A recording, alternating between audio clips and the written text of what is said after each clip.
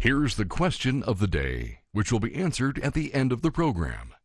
Why did Massachusetts declare a day of fasting in 1746?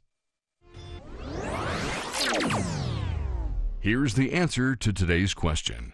Why did Massachusetts declare a day of fasting in 1746?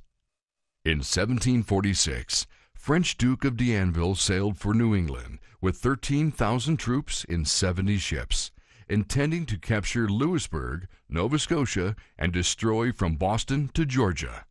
Massachusetts Governor William Shirley declared a day of fasting, October 16, 1746, to pray for deliverance.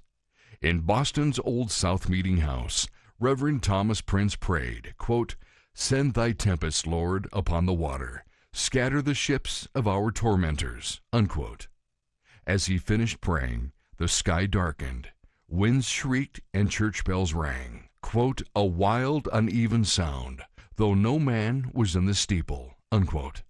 A hurricane destroyed the French fleet, leaving 4,000 sick and 2,000 dead.